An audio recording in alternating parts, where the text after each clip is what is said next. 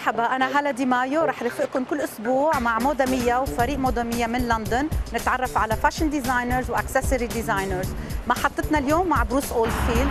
بروس أولدفيلد هو من أكبر الديزاينرز ببريطانيا، هو انشهر كثير بال1980s وال1990s يلي لما انصمم لبرنسس ديانا ورفقها لأكثر من 10 سنين ولبست له كثير تياب لإله ريدي تو وير وكوتير. نحن اليوم رح نتعرف عليه ببيشن بليس بنايس بريدج بالبوتيك تبعيته مطرح ما هو بيصمم البرايدل وير. ما رح اخركم كثير، تعالوا نفوت سوا نتعرف على بروس أولدفيلد ونحكي معه شوي عن تصاميمه وعن حياته كديزاينر وكفنان. تفضلوا معي.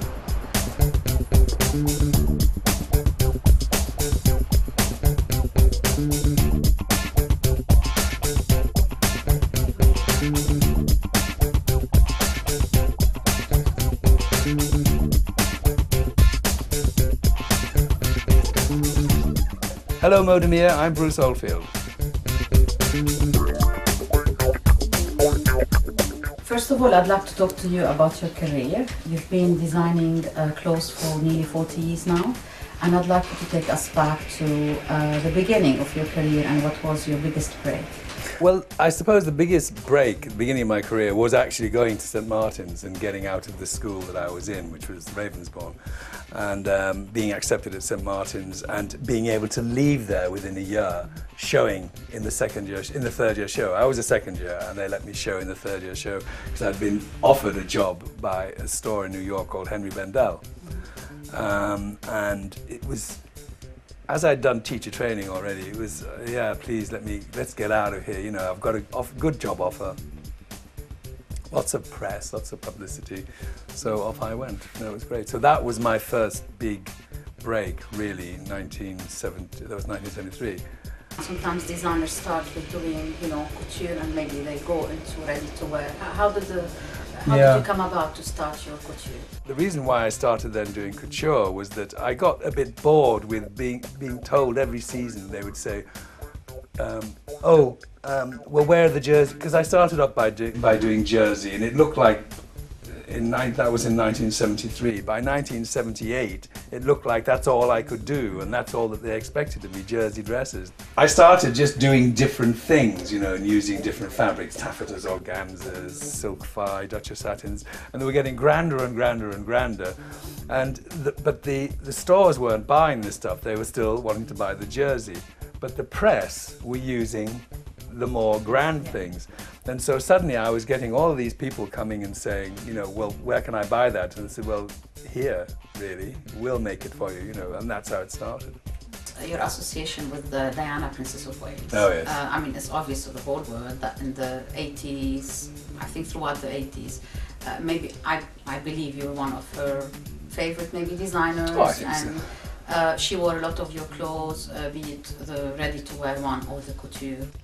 Well, it was a bit of a pressure, but we developed alongside of Diana. You know, when she first came to me in 1980, just before she got married, she didn't know what she wanted. We didn't really know what was expected of us, so we kind of learned together. So we had a long time of you know, getting to know each other and getting to know the reaction that people, you know, made to, you know, anything being too short, too low, you know, too low in the back. You know what I mean? There was a lot of restrictions with the Princess of Wales. It's always difficult dressing people who are in the public eye because, you know, everybody's got their own idea of how a pretty princess should be dressed, and some people are looking for those pretty princesses to come out of the mold and do something different when it's never going to happen.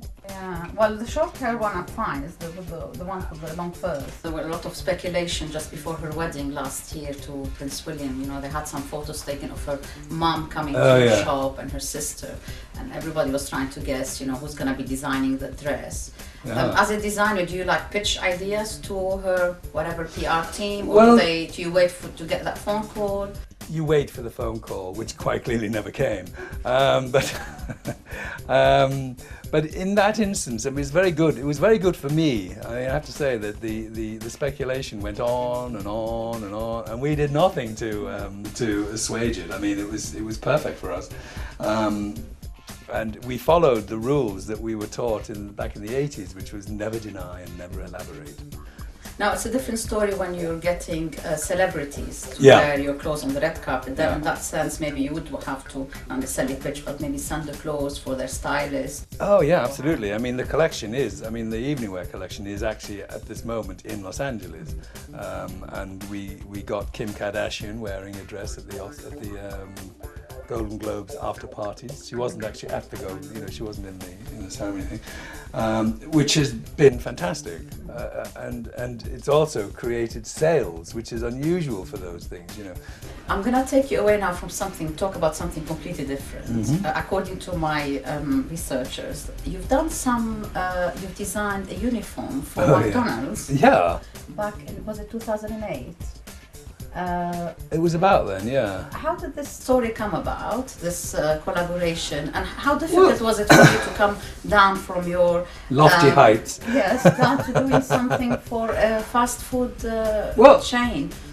I'm a consultant for a company that produces uniforms. That's how it all happened, you know, and so it was all engineered that way, and McDonald's wanted a designer, and they liked the connection, and I didn't mind the connection, and as I said, they paid very nicely, and it was a nice thing to do. I mean, I'm of the people. I know where I come from. You know what I mean? I'm not a duke or a prince, and I have worked in hospital kitchens, and I have worked in you know, in my youth, you know. We just love your design, especially in the Middle East. When you look at your design, the tailoring, the details, which Arab women really love. Yeah. When you design, do you have a certain type of woman in mind, or you just design for all women? I mean, when I design, I suppose that I do have a sort of probably more of a princessy type of woman in mind than a scallywag, you know. I mean, I think that I'm thinking more, you know, refined, Grace Kelly type, Audrey Hepburn type. Does the fabric come first, or the design in your head?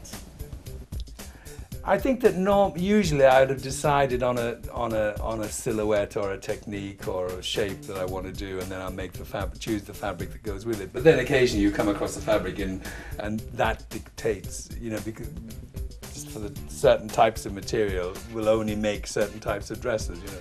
But I tend to work a lot from technique, you know, sort of whether it's pleating or smocking or shearing or whatever it might be, and I design from that. So in a way, you know, I'm taking the fabric and I'm doing something different with the actual fabric. This is why I rarely use prints, or I rarely use patterned fabrics. So you like to decide maybe a year ahead on the fabrics that you'd like to work with, or is it every few months you just, you know, do a trip to go somewhere? Italian and French, I suppose, but probably mostly Italian, in fact. You get some very good embroideries in Switzerland, particularly in the sort of fine, in the very good laces, the embroidered laces. There's a lot of that around this season. But I do a lot of embroidery, and I do a lot of that in India.